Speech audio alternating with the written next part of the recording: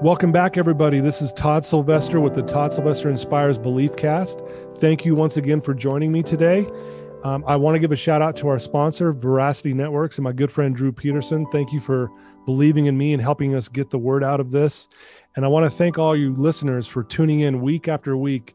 It's crazy. We just hit over 110,000 downloads, and I just can't thank you guys enough. It just blows my mind. That's where we're at.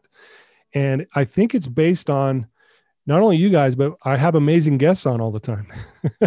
And today's going to be no different. We have Liana Gergely. Thanks for joining us today, Liana. Hi, thank you so much for having me. So happy to be here. You betcha. Well, let me give you guys a little background on Liana. She is a self-help writer, meditation teacher, and a spiritual coach based out of Los Angeles, California. Her work focuses on women in their 20s and 30s who struggle with anxiety attachment style, which we'll get to learn more about, that affects their romantic, personal, and professional relationships. And I can't wait to hear more about this. You've had experience in training through the 12-step recovery and through Buddhist meditation. You help overthinkers heal from their approval-seeking perfectionism and low self-esteem with practical spiritual tools. And I'll tell you, I've been doing coaching for 31 years now. And I would say without fail, every client struggles that I deal with anxiety and overthinking. So I'm excited to hear your perspective. But before we get to that, Liana, why don't you tell us where you grew up and about your family and a little bit about your childhood? Yeah, absolutely. So I grew up in Los Angeles. I actually have been living in New York for the last 10 years. And right at the start of the pandemic, Okay. moved back to my hometown. So that has been quite a journey. Yeah. So I grew up here and come from a relatively traditional Jewish family. Yesterday was actually Holocaust Remembrance Day, and both Oh, of wow. my dad's parents were Holocaust survivors. So that definitely colored Wow. a lot of my upbringing and the Judaism with which I was raised. Wow. Again, pretty traditional on the outside family. Dad is a doctor, mom is a Uh-huh. professor. Um, Really highly valuing the intellect and critical thinking, which we'll talk about a little bit, how that kind of plays into my work and some of that overthinking that you mentioned. Yeah. And I have three sisters, so a lot of women in the house. My parents, when I was four, both my parents are in Los Angeles. And I would say that a lot of the things that I struggled with kind of started around that time. Just Okay. having to navigate a divorce, which I know so many people, and I'm sure so many of your listeners experience, and really Right. find a sense of self in amidst that.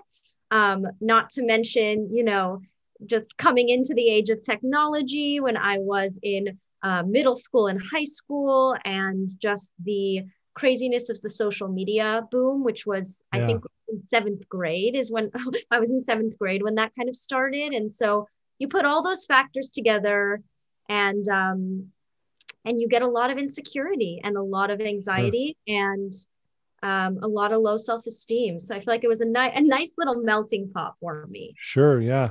Well, it seems like that's pretty common, right? Where, I think all of us as kids, as we grow up, we're trying to find ourselves, we're trying to fit in.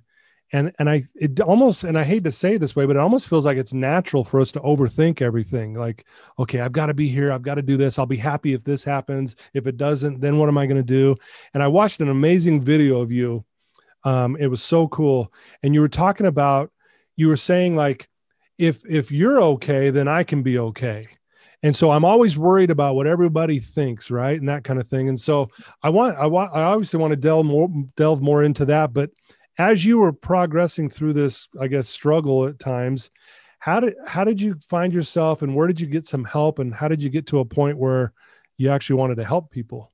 Yeah, no, I mean, that's such a good question. I think the more work that I do and the more that I work with clients, it is the smartest of us who develop overthinking as a coping mechanism, right? It is Okay. usually when you feel that you don't have a sense of control or predictability in your home environment or within yourself, and you want to feel more in control. You want things to be more on your terms. And a lot of people that struggle with that, the easiest place for them to go is into their heads, where they can plan and prepare and Yeah. iron things out and analyze things and ask questions, all with the hope of, if I worry about this, if I think about this, if I make sure X, Y, Z, Right. I would be able to minimize pain that I'm in. And that I think is why so many people struggle with overthinking, because even though it causes its own kind of pain, it works. It's an effective distraction from a lot of emotional pain. Mm. Um,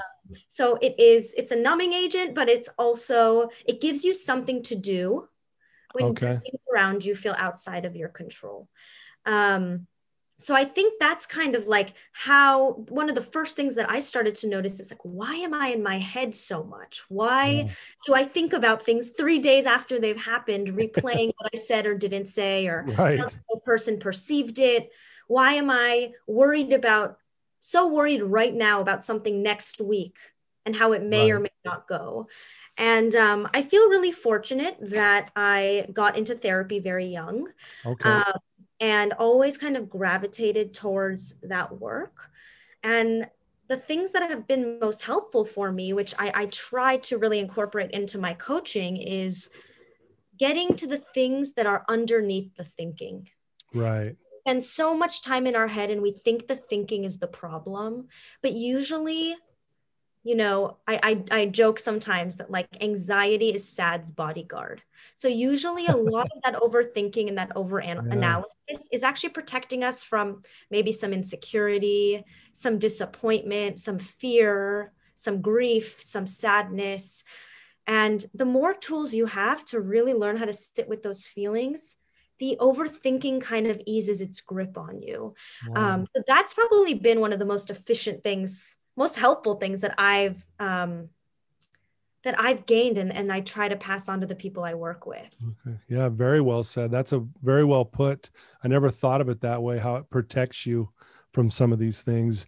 And it's kind of like you said, it's kind of like one of those things that we put in the way so we don't have to feel something, typically. You mentioned that, you got into you actually did some therapy when you were younger, got in there young. Is this something like where you went to your parents even and say, "Hey, I'm really struggling here and I need some help"? Is that how that all kind of came about? I don't remember exactly. I think Okay. I was very anxious from a very young age. So I think it was pretty visible to anybody who I came across. Yeah. Like I remember my first grade teacher, during a parent teacher conference used to say, like, Liana can't sit still. Like she's so jittery. She's always moving around during class. She can't really focus. And they didn't really know what it was. Did I have ADD? What was the issue? And what I've come to see is that I was just really uncomfortable in my body. Okay. And I also think, especially growing up in Los Angeles, which I'm really grateful for, therapy was and is pretty mainstream. Sure. Um, Yeah. and both, my parents saw therapists, so that there was no stigma or taboo around seeking out that help. Okay. And, I was a small person, but I had really big feelings coming out of my parents' divorce. And I think it was probably a mutual thing of like, I'm struggling. And then my parents also wanting to support me through the divorce and through the Right. years after that with as much support as I could get. Gotcha. Well, and if it's okay, I'd love to talk a little bit more about the divorce, and not that we have to go into details about it, but more so, I've had a lot of friends who have been divorced. I've had family members who have been divorced. Like you said, a lot of these listeners hearing now have been through it. That is a very traumatic experience for a lot of people. How did you handle that? I mean, again, you don't have to go into details of what happened or whatever, but more so, how did you make it through that? Was it really, was it therapy at that time, or did you have friends you were reaching out to, or did you just kind of deal with it, on your own? Mm-hmm. Well, I was 4 when it happened, so I was pretty young, and I think, Okay. So you were really young. yeah. But one of the things that I talk to a lot of my clients about is issues will creep up. When you're 16, when you're 18, when you're 22 or 30, that Yeah. can totally be traced back to things in your childhood. One of my favorite quotes is like, if you don't deal with your childhood, your romantic relationships will. Oh, And wow. I I 100% can attest that that's true. And so I've done a lot of the work, I think, kind of retrospectively. I think at the time, therapy was really helpful when I got in. I think I was around 6 or 7, maybe. Okay. I also, my dad put me in dance classes around 8 years old because I had all this energy from the anxiety and I didn't have Right. to express myself. Okay. And that was like one of the best things that, he could have ever done for me and that I could have ever had. I think it really wasn't until I was in high school that I really started to open myself to spirituality and see, I know you talk on your podcast a lot about belief systems and like Yeah. operating ideas, and Hmm.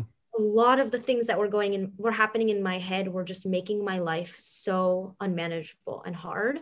And until I realized, like, I don't think everybody struggles in this exact way, was Right. was I able to start doing work, on addiction that runs in my family and how that affected me. And, my parents were not super amicable, and what kind of triangulating role I had to play. So I would say the issues will come up if you don't deal with them when they first happen. And then you just kind of have to go backwards and take a look that way. Yeah. What was that quote again? Will you say that again? If you don't deal with it as a. It's not my words. I've read it Okay. somewhere. I not remember who wrote it, but Okay. it says like if you don't deal with your childhood wounds, your romantic relationships will. Wow. That is very powerful and profound and so true, unfortunately. Right. Unfortunately, I know. And it's because, like, and kind of the basis of my work, which is attachment theory, is that our early relationships, and especially our relationships with our parents, really color what kind of intimacy feels safe for us. And then the stories and beliefs we Right. have about people.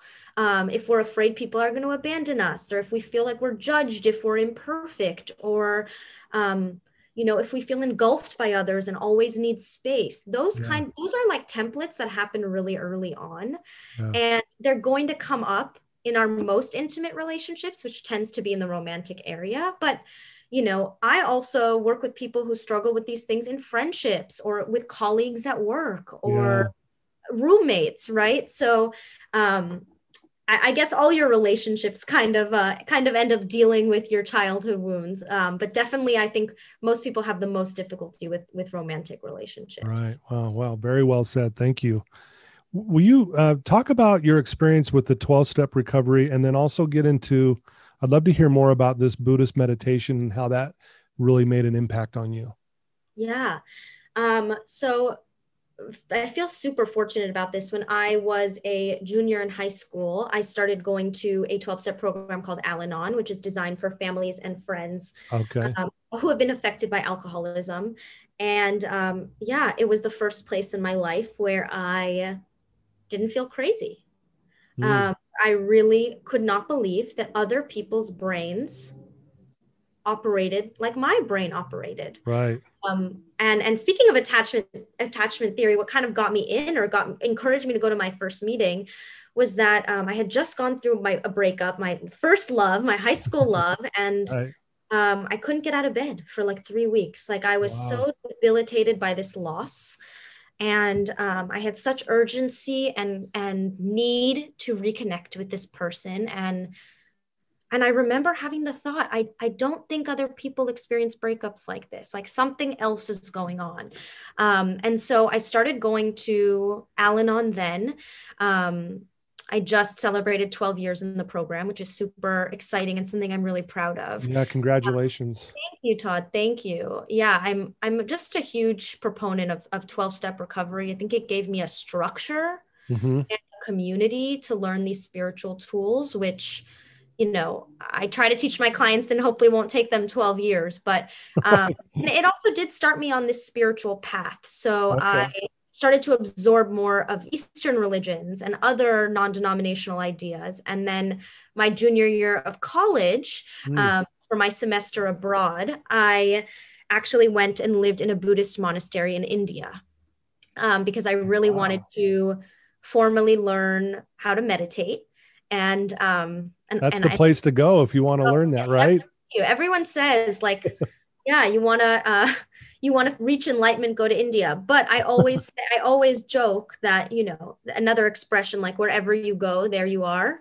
Yeah. Um, it was a really intense experience. You know, I was living in this monastery and we had no phone and no TV and no technology and Wow. air conditioning, and life was bare bones minimalist. And what that does is it basically takes away all distractions and you hear your own thoughts really loudly. um, Wow. but I did develop a meditation practice and I was trained in Buddhist meditation there, which is something I incorporate into my coaching and into my work.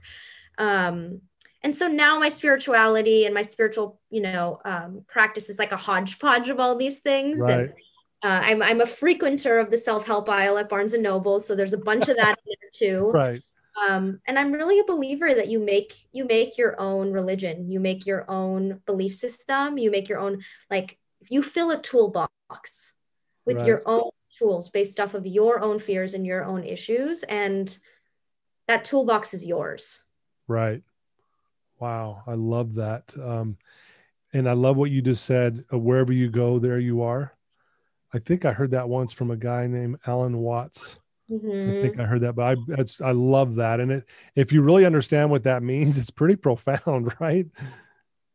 Yeah, and so much I think of all addiction, but really anybody who Hmm. is seeking a sense of joy or fulfillment or sense of security in like any person, place, or thing.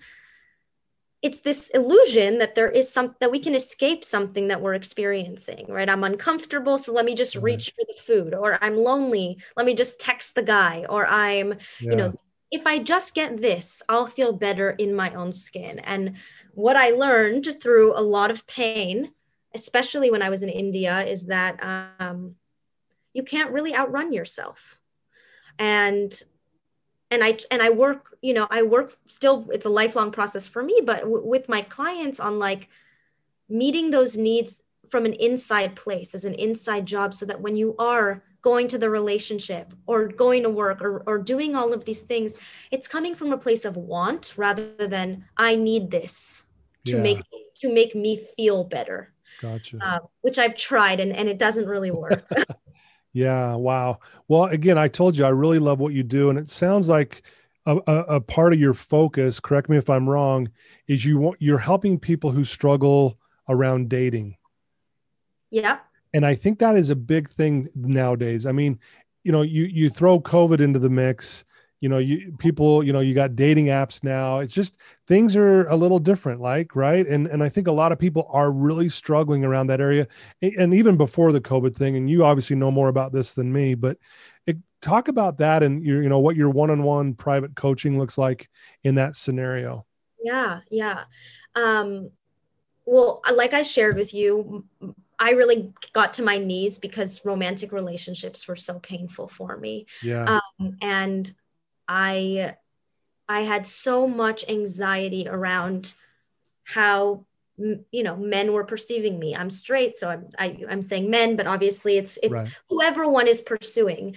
Yeah. And I needed their approval and their affirmation and them to like me to feel good about myself. And I Mm, went to a lot of lengths to seek that out, um, and lost my serenity and sense of self-esteem in the process. yeah.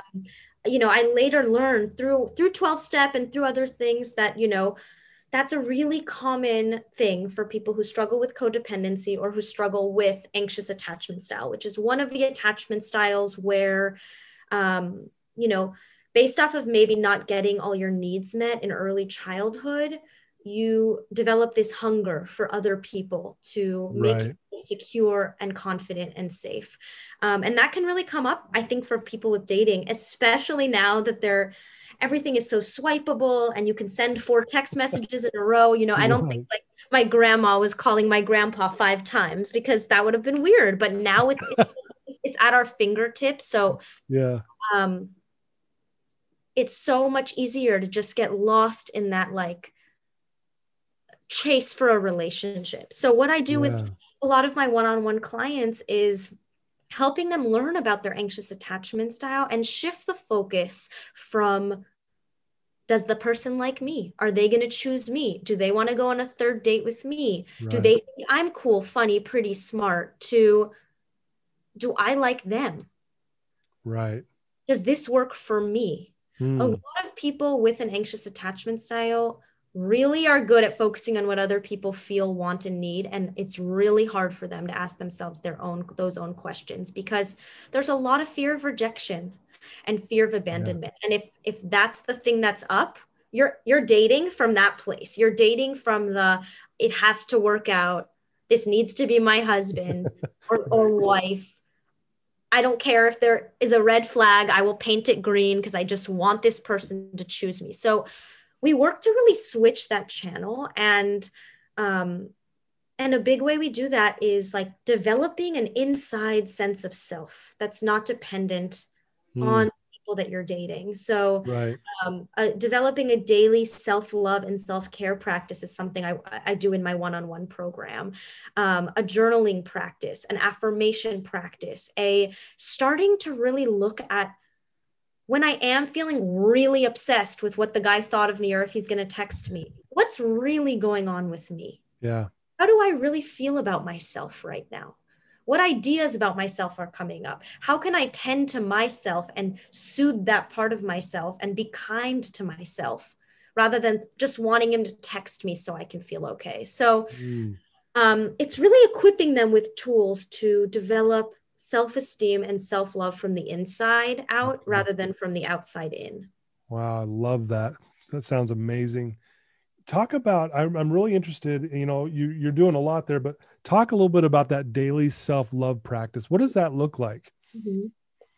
So this is one of the things I feel really fortunate to have learned early on in Al-Anon. And I know in the self-help industry and the psychology industry, self-love is like thrown around, like just love yourself, just love yourself. And like Right. for years, I just did not understand how. I mean, the inner critic is so loud, at least in my head, still to this day, still 12 years in, I'm working with it every day. Sure. So just telling myself to love myself didn't really work for me. Right.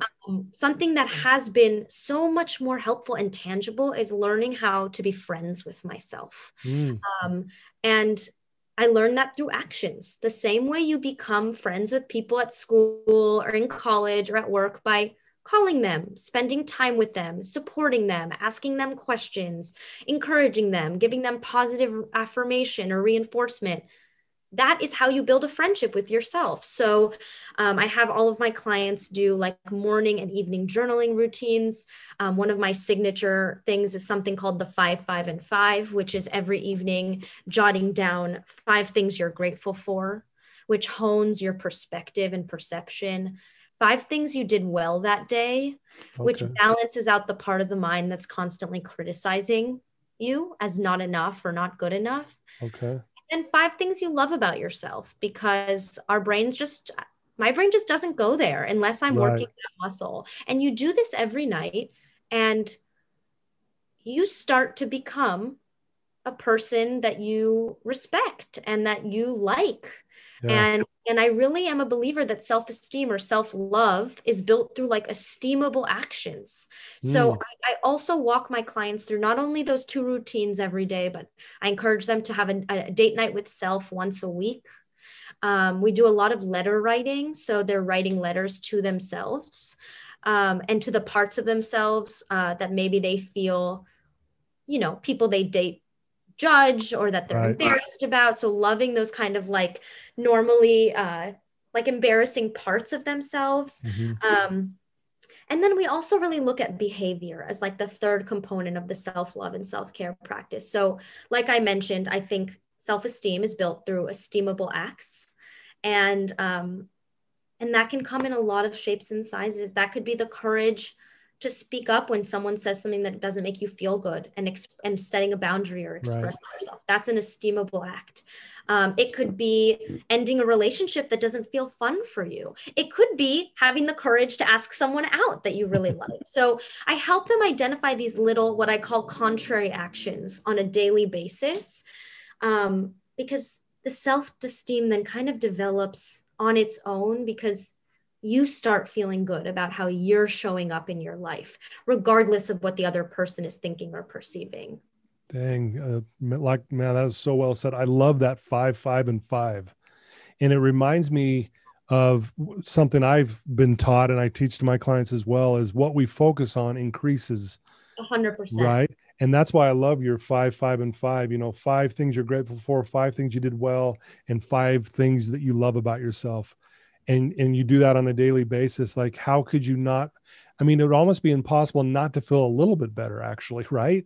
100%. And honestly, I've been doing that practice almost every night for 12 years. And, I'm you going to know, steal that from you, by the way, just so oh, you know. please And I'll do. and I'll give you full credit. It takes less than a minute. And you know what, Todd? Some days, things I did well, I can't really think of anything. I literally will write, I brushed my teeth twice, or I ate 3 meals, Right. or I showed up for my job. And you know what? That counts too. It doesn't all Sure. have to be, I broke up with my toxic partner, or, I finished Yeah. my senior thesis. Like, it's small things too, small ways that you showed up for yourself, that you were a good friend to yourself. And with the things that I Okay. love about myself, some days it's not, I have the most beautiful hair, or like I'm an amazing friend. Some days it's really like, I love that I ate a meal when I was hungry. I Right. love that I held the door open for someone who's elderly and like did something kind. Like, it's like you see the world how you see yourself. And so Right. this, like, it's about honing the lens, Okay. because then you go out into your life, and if you do this practice for 1 minute a night every night, you're just like, something will happen, and you'll just think like, because you're preparing to make that list, you'll just think like, oh, that was good that I did that. I'm really proud of myself. And you won't even know where that thought kind of came from. And then you're feeling good about yourself throughout the day and throughout the week. It changes the channel. Yeah. Wow. Well, Liana, you're so well spoken. And I failed to mention that a lot of your work's been featured in Huffington Post, Thought Catalog, Elephant Journal, Medium, and so much more. And I can see why. You're very well thought out, and you have a really great way of explaining things in a very simplistic form. And I think that's probably why you're so good at what you do. Thanks, Todd. Yeah, I mean, before I got to kind of some of these spiritual tools, I read every single book that I could find about anxiety and about insecurity Yeah. and about dependency on others. I went to so many different therapists, and I think if it's not practical, I'm not going to use it. Yeah. And and my brain's already super complicated. So simple tools and simple ideas Yeah. help cut through that clutter. And that's been what's been most helpful for me. And so I try to carry that forward. Gotcha.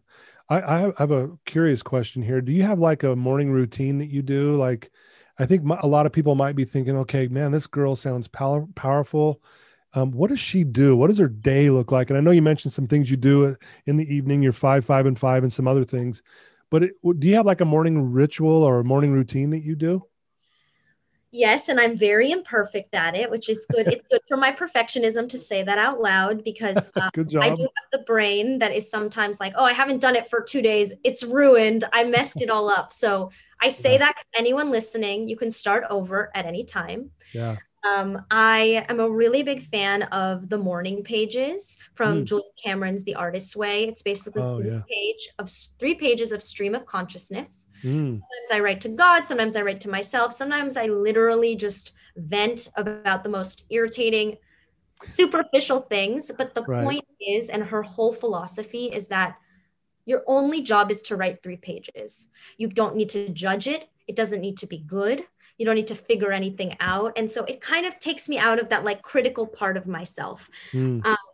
I try to meditate on most mornings. So I alternate between like the Headspace app if I want something a little bit more simple. I Okay. also am a really big fan of a Buddhist teacher. Her name is Tara Brach, and she has hundreds and hundreds and hundreds of meditations on her podcast on the Apple Store or on Right. Spotify, all around self-compassion, which I know we didn't really touch on that much, but I just want to Right. say that uh, there's nothing that I've worked on that being nice to myself has not helped. Sure.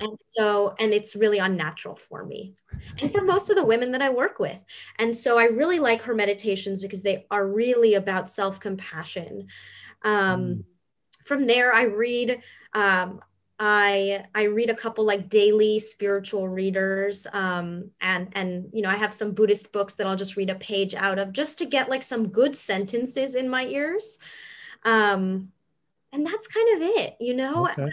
I'm also a really big believer, like you can stop and check in with yourself at any time. And Mhm. I learned early on you can start your day over at any time. So I've sometimes done this routine at 4 o'clock in the afternoon because I'm in a really bad mood and feeling Sure. really irritable. So I try not to be too perfectionistic about it and just like ask myself, like, what would help me feel the most connected to myself right now? And sometimes that's 5 minutes and sometimes that's an hour long thing. And it looks different every day. Wow. I love it though. I think, you know, a lot of people, you know, kind of what you're doing, you know, coaching and things like that, you know, do something like that every morning. Like there's something that you do to work on you, which kind of sets the tone for the day so you can be there for other people, right? Absolutely. Yeah, I love that. You know, so what tell us some of the coaching programs that you do. Is it just mainly around dating or do you have other avenues that you use your coaching with? Yeah, well, I'm currently in an expansion period right now. So when I'm a relatively new coach actually, but when I started, I kind of wanted to hone in on like a particular problem, which was, you know, this anxious attachment style, this low self sense of self, this Yeah. needing for approval and people pleasing as it relates to dating. And then what I started to find is that people would be messaging me, oh, but I struggle with this with my boss, or I always am Mm, afraid my friends are hanging out with me or are mad at me, or I have right. fear of missing out, or I'm always people pleasing with my mom because I don't want her to be disappointed in me. And I realized that people aren't really talking about anxious attachment outside of romantic relationships, but it Right. for me, it does appear in all areas of my life. So I'm in the process of building out a group coaching program, which will launch in the next couple of months that will be honed in on one of these aspects of anxious attachment, probably, you know, building an internal validation system. Right. We'll teach a lot of the same tools like the 5 5 and 5, the daily routine, the different concepts around being friends with yourself and self-compassion and self-trust and intuition, but not so narrowed in on dating because I think it really helps across areas. So that's kind of what's next Oh, on the cool. horizon for me, and also super inspired by you, and makes me want to start a podcast on this, you know, around this Yeah. topic too. So maybe that's in my 2021 plans as You well. really should. One, you're very well spoken. And I think, like you said, a lot of this isn't talked a lot about. So I think you would have a really powerful platform because, you know, people would really gravitate towards that. Cause like I said, I've been doing this a long time, not necessarily the podcast, but more of coaching and life coaching and mentoring for 30 plus years now. And anxiety is like, it's like the one of the main things every client I deal with struggles with.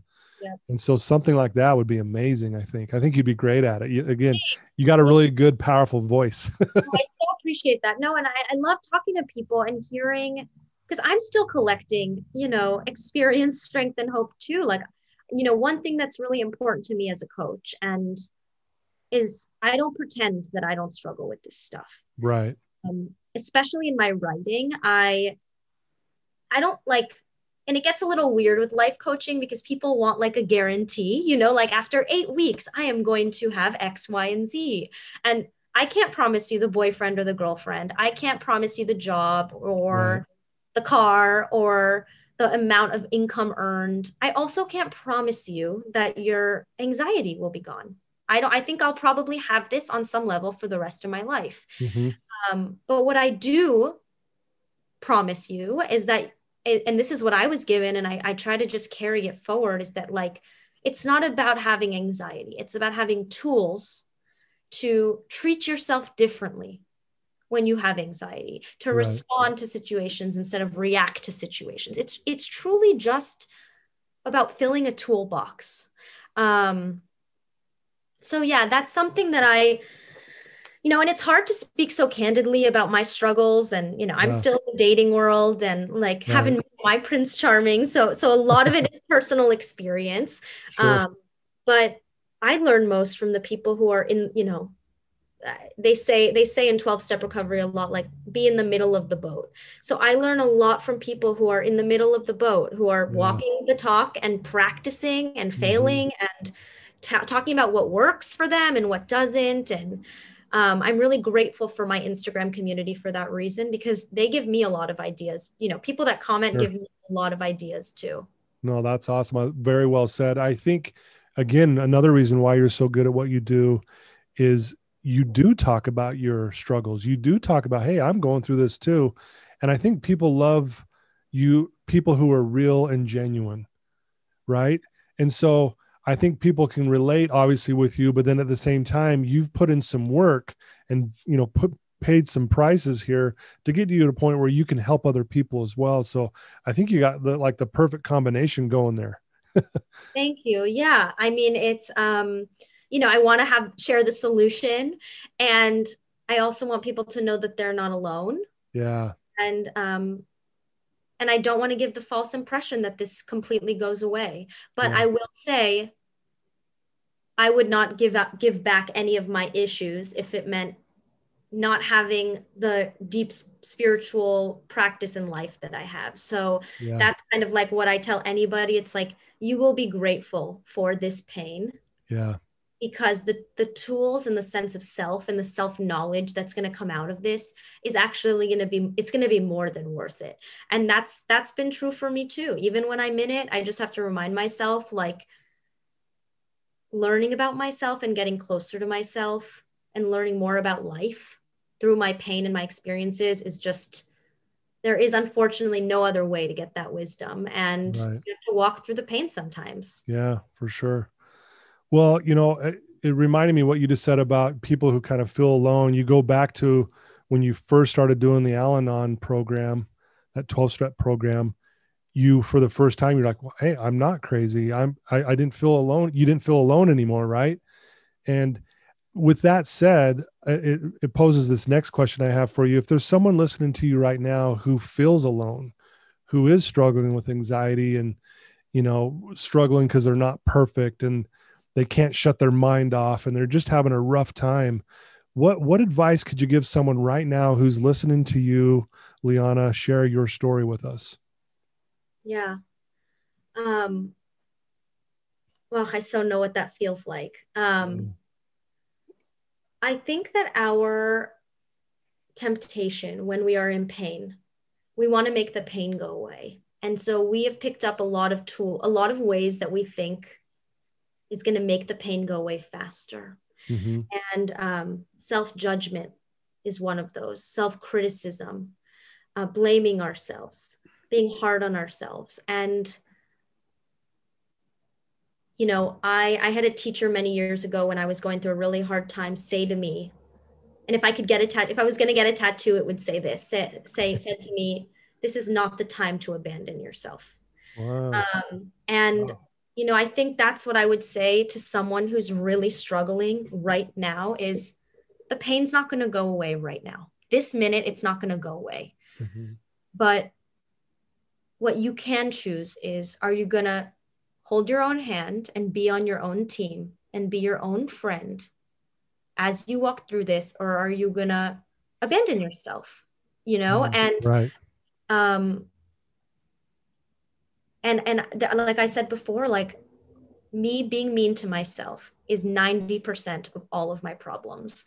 And any problem that I am having that's not that, me being mean to myself or judging myself or hating this part of me that struggles, makes whatever problem I'm experiencing so much worse. So I would say, can that person for 1 minute, just right now, find some gentleness and compassion for the fact that they're doing the very best they can, and that it's okay, and that Yeah. they're okay, and Wow. that the pain will resolve itself.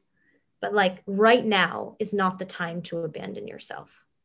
Wow, that is beautifully said, Liana. Wow, it gave me chills, honestly. This is not the time to abandon yourself. And and I love that because, as we both know, especially what's kind of going on in the world right now, a lot of people are stressed out. People are going through some really difficult times with the pandemic and things like that. And I think this isn't for all of us, and anyone listening to this is not the time for us to abandon ourselves. And so if someone is, wants to reach out to you, Liana, and ask you a question or start doing some of your coaching programs with you, what's the best way for them to reach out to you? Yeah. I am on Instagram all the time at Liana Gergely. I'm sure that'll be in the show notes or somewhere easy to Yep. access. So please send me a DM. You can email me straight from my Instagram page. We can find a time to chat. I do free discovery calls with anyone who resonates with this stuff and is curious to learn more about me and my coaching. I'll also be posting on there information about my upcoming workshops and my upcoming group program. But I love talking to you and helping you reason things out. So please don't hesitate to send me a private message, and because you really don't have to struggle with this alone. Wow. Love it. Love it. Well, Liana, I can't thank you enough for taking some time out of your busy schedule to sit down with us and, share your struggles, but also your triumphs. And then I love, like I said, I love how real you are. That really helps me too, because I think sometimes I need to be a little more real. So it was a good reminder to me as well.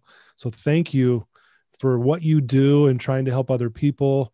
And I just love your vulnerability. It's really refreshing, actually. Well, thank you so much for the opportunity to chat with you. And I admire your work so much. And you Thank really you. have such a wonderful assortment of people that you speak with on this podcast. And you're making the world a better place. So I'm grateful to have had a chance to be a part of it. Thank you. Well, we'll keep trying to do that together in any future endeavors. I'd love to help you out any way that I can. So please don't hesitate, Liana, to let me know. If you're ever in Utah, please let me know. And I you can come, will. you can come see the live studio. And I will. And but you might want to escape the cold in California. yeah, that So might be better. I think I'll stick with the West Coast for right now. I But don't blame. you're welcome here anytime. Okay. Thank you so much. Thank Well, you. yeah, thank you. Well, there you go, folks. There's another amazing person, Liana Gergely. Thank you for tuning in. Please reach out to her. I guarantee you, everyone on who's listening to this has dealt with anxiety or is still struggling with it. Please reach out to her. She's obviously got a wealth of knowledge. And just like you heard her, she's very real and authentic, and you will love that. She'll be a very safe person for you to reach out to. So please do that. And I just want to thank all of you for tuning in week after week. I love you guys. Thank you for believing in me. And Liana, good luck to everything that you're doing. And we're here to support you all along the way. Thank you so much, Todd. Thank you. I bet you. All right. Till next time, guys.